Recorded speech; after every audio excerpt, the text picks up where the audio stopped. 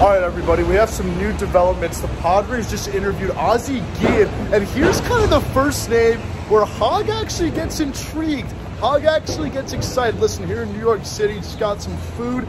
We got to talk about this. I was literally about to make a video on Luis Rojas and how I wasn't too fond of that decision. I still want to get into that in terms of interviewing Luis Rojas. I think that's very, very important to talk about. But literally, as I start this, Dennis Lin just tweets that the San Diego Padres have interviewed Ozzie Guillen, of course, former White Sox manager of all those years. This guy's animated. He's 57 years old. It's not his first rodeo. He's been a part of it. So, you know, what does that mean for someone like us? It gives us that real experience that we need. It gives someone, you know, who's been a part of clubhouses with a lot of differing personalities. He's been in the postseason. This excites me. This excites me. Ozzie Guillen is someone that, you know, I wake up to and be like, okay, I would be on board. Is that a hot take? I would be on board for Oz.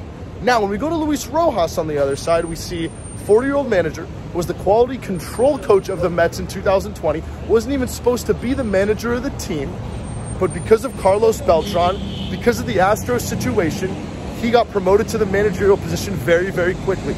2 losing seasons with the Mets. It makes no sense that we're interviewing him. It makes no sense that he comes to San Diego because he had amazing personnel in New York and failed to win with them. It's the same thing as Jace Tingler. That doesn't make sense. Ozzie Guillen, on the other hand, is like, okay. And then you look at Mike Schildt. He has the whole analytics situation in St. Louis. They get rid of him. They don't, you know, they have an analytics. They're on the different page. I don't care about that. There has to be a deeper problem as to why St. Louis got rid of Schildt, because they won 17 straight games. I don't care if someone's pro or anti-analytics. It's all about winning games, because the point of being an analytics person is so you can win more baseball games. Well, he won a lot of baseball games in St. Louis. So I don't think, you know, that's really the real underlying reason of why Schildt left St. Louis and why they got rid of him. Luis Rojas, I think I'm a no on. Ozzie Guillen, though, this is a guy who hasn't been in the game for a few years now. He's kind of taken some time off. He's 57 years old. He's a big member of that White Sox organization. Comments. Your thoughts on Ozzie? The Padres just interviewed him, and it's really, really starting to be like, When we look at Bochy in Washington, it seems like Bochy's not going to happen. With Ron, it doesn't seem like the Padres want him. Ron's been very public about his interest. So it's very weird, you know, that the team has not really, you know, talked to Ron at any kind of level. He's literally going on San Diego radio and saying, I want to be freaking interviewed.